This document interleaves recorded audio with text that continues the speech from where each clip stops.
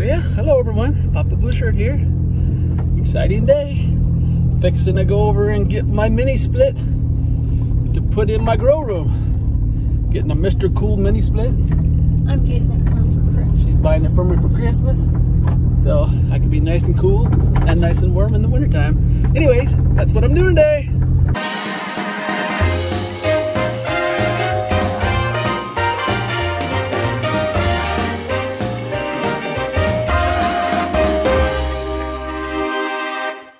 Well, there they are. The back of my 2002 Town and Country. Slide in here real nice. And now I'm going to go down and try to install it. Let's take and see how this goes. Okay, here's my setup here. It's going to come out up there. Right below that, where that hole is with the drill. I'm hoping right in that board there. I'd like to come out and not have to mess with that metal there. But we'll see how that goes.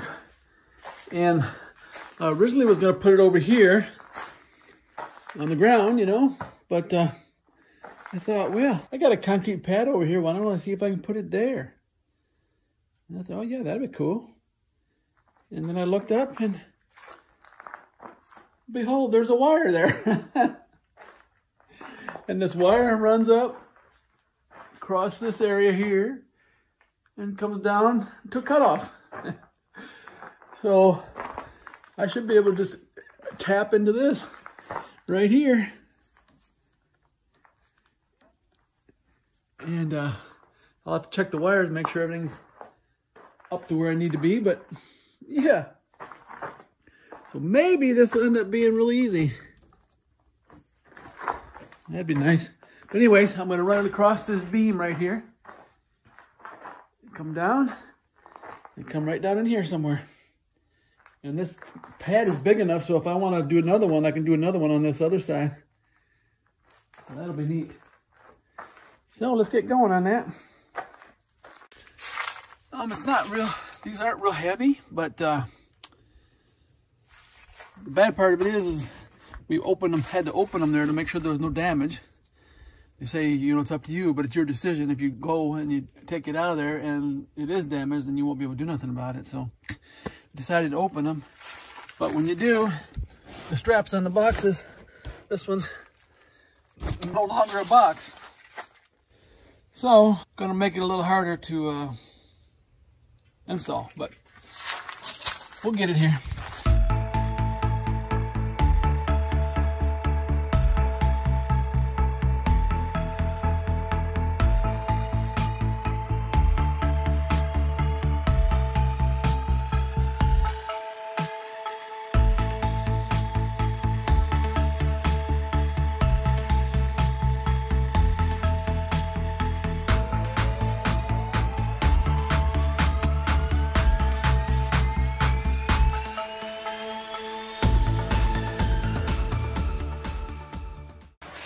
Well, I brought a fan out to blow the exhaust out of here from the lawnmower and from the Bobcat. Had a couple of good friends of mine this week that they work in a garage a lot, and they both got overcome by carbon monoxide and ended up at the hospital. So I don't want to add my little adventure to that, so try to blow this out here. I'm going to set this in there and then I'm going to leave it sit for a while. Make sure it's all out of there before I do any work in there. All right. Well, here's where I'm going to install it. Right in here somewhere. This is the room I'm going to be cooling. This is right in the middle. And I assume that's probably the best place to put it. Probably the better place would be on the end, so it would blow all the way down, but the front is the doors and the back is the jungle, so it's gonna go on the side here. The issue that I have here is this pole building was added onto, so there's V trusses that go like this, and this is generally how far down they go, is right about here. Like I said, I'm going to try to keep above that siding out there. Here's where that drill was drilled through. So this is a small piece of plywood here. I could take this off, and I really don't want to because it's blown insulation, but I may have to just to see how far down I can come. But let's get going on that.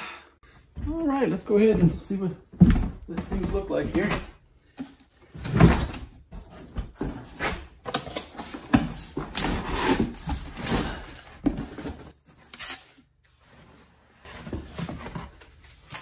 So if you're wondering if this will survive being shipped to you, this looks like it's really packed really good.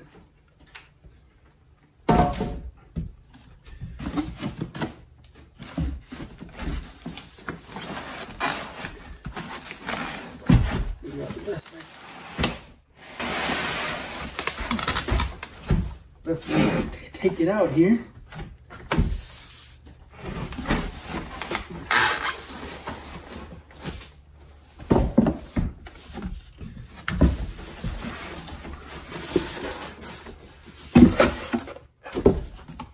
Here's the cable set.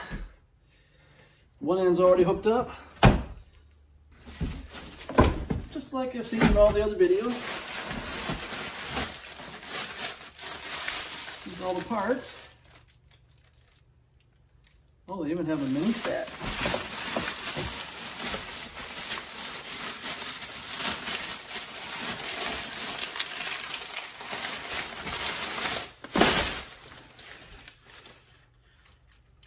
Wow, even have a mini thermometer you can mount on the wall somewhere. That's cool.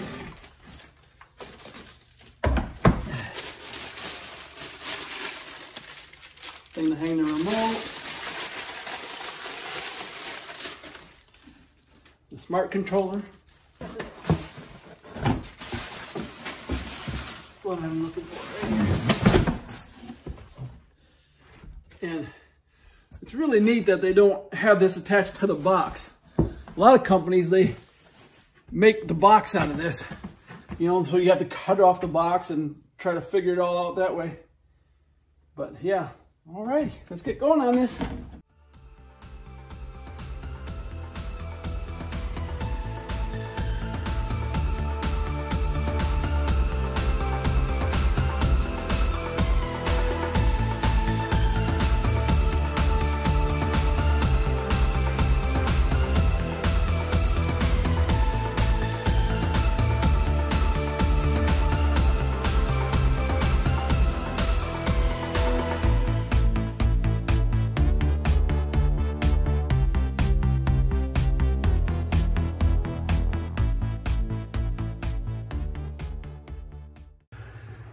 Here's what I'm hoping to prevent with my new mini split. You can see all this moisture. Every morning it ends up like this. And so hopefully we can control the moisture better. It works real good in the summertime when I can have my air on. But when it's too cool like this, the air won't come on. Hello everyone, Papa Blue Shirt here. I quit last night because it was getting dark and I didn't want to get sprayed by a skunk. I smelled the skunk out there. I didn't want to be out there with that. So I come back this morning and we'll continue on here. Here's what it looks like on the outside. So far, everything going good there. The major problem I'm having right now is I got no power to this box. So what I thought was going to be an easy hookup might end up being a pain in the butt because my garage is all finished, and so now I have to try to track down the wires. But I'm gonna do the outside work here, so in case I get stuck in the dark again, I'll have this all done anyway. Get going here. Object now is to run this wire right down this beam and end up over here. See if we can do that.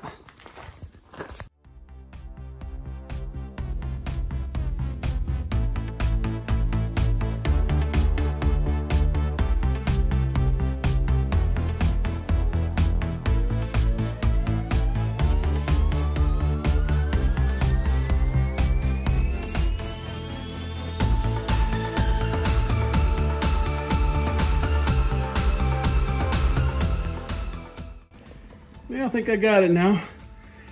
What was happening is the pipes were bottoming out on this thing here. So it wouldn't stay all the way down. When I got outside and climbed up on the ladder, I could see that there was no room there. So I come in and move this up about 1/2 inch. So that should take care of it.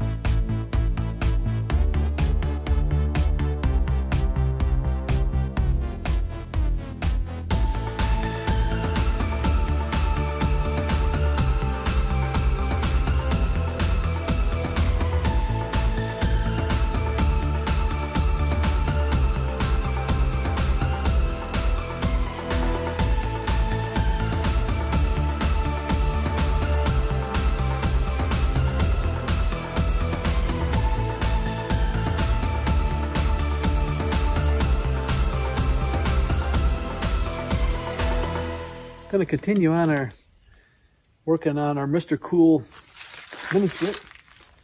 And what I'm going to do today is I am going to see if we can wrap that, make it look really good and have it be protected. I've had problems up underneath here with squirrels, and they chew up everything they can get a hold of. They chew up the wires, and I had problems with the wires being chewed up, and just anything. They get chewed in the end of the building, and I've had that all blocked off now for about 1.5 years, and it seemed to solve the problem with the squirrels. They don't seem to be up here anymore, but I just want to make sure. I don't want them chewing into anything. So the idea I've come up with, the first idea I had was to use this vinyl downspout. But when I was there, I noticed they had these, and I thought maybe I could use it, and I thought, no, I think this will work better. But I wanted to keep one of these on hand here in case I wanted to use it for a different project. These are only like $5, I think, $5.98 or something. These were $15 at Lowe's. But my idea is cut along the top here, and then just slide that up over the 2x12. Show you here. As you can see here, I got this attached to the bottom of the 2x12. So that's what I'm gonna work on. I'm also gonna work on the drain hose. I'm gonna put the drain hose in a PVC and run that across there. That'll give it the better drainage, and it's a little easier to work with than that little pipe they give you. But yep, I had up there, they had chewed through the wires, and over here I disconnected the other ones that went to the other light. The other light, the top of it's all chewed off, so I just disconnected it. You don't have to do something, but you can see they were getting in up here. And what I done is I put wire all along there, and I boarded it up real good. They were actually getting in my building and causing a mess in the walls and stuff. Other than a few birds that I see up there, a bird nest, I think that solved my problem. So, alrighty, let's go continue on here. See if we can get that PVC up there.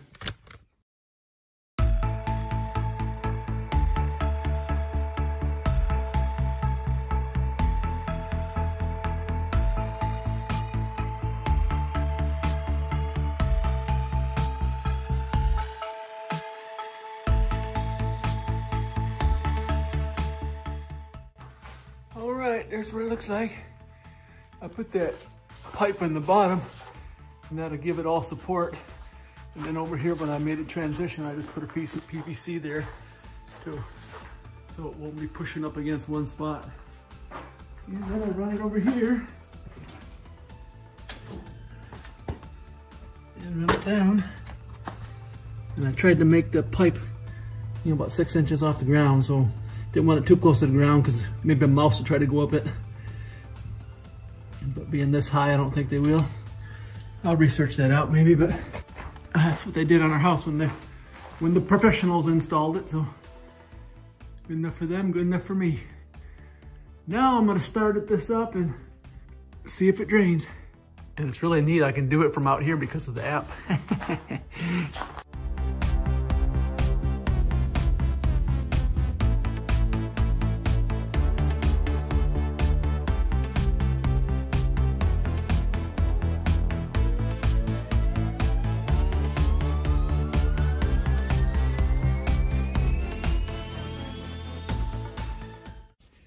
Well, kind of hard to see in the dark, but that's what I got done so far.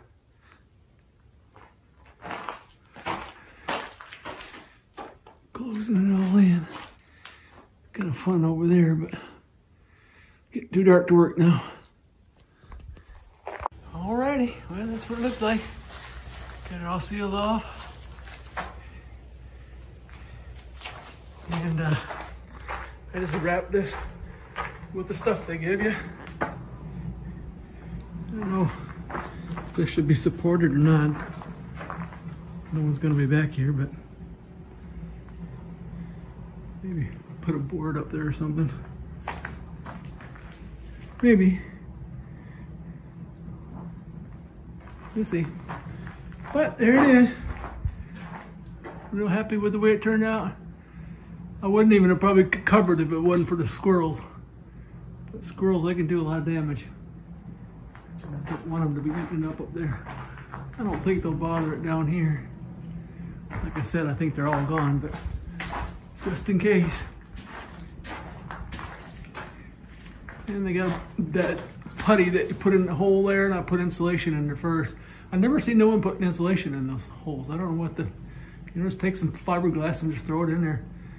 And then put the putty on the top of it. It gives the putty something to rest up against. But there it is. And it's cooling really nice and taking all the moisture out. See back here, I got my water coming out here, and I kind of dug a little ditch there so most of the water rolls outside, so we'll keep an eye on it. But this thing is on right now, really quiet, you can hardly hear it on. Alrighty. Wanted to show you how I cut the vinyl gutters. It's a little hard to do with tin snips because it's hard to get in the right position. But I had this metal shears, electric metal shears, cut it like butter.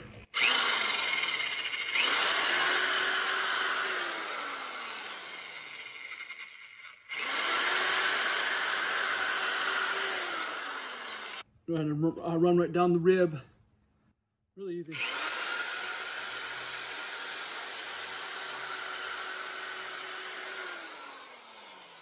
So if you want to make it easy. Really made short work of it.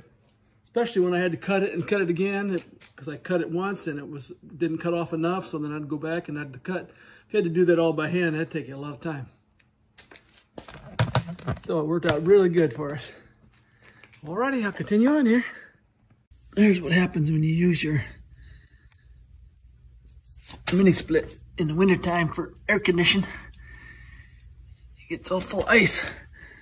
Hopefully it didn't break my pipe, because it was pretty full.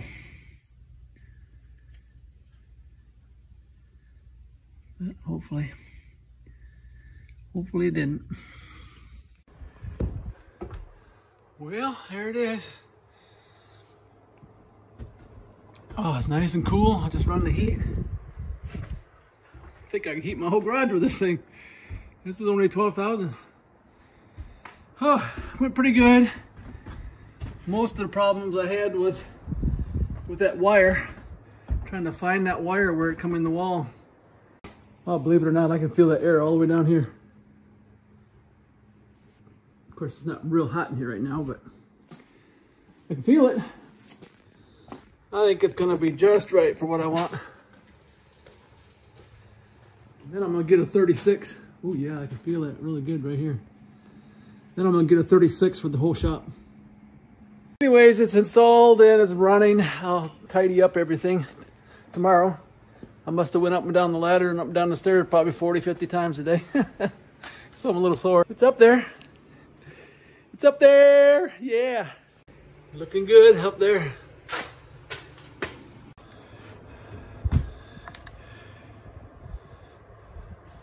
$42. 41.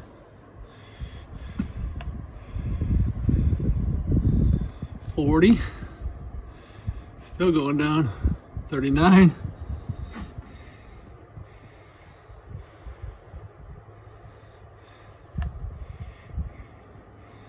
38.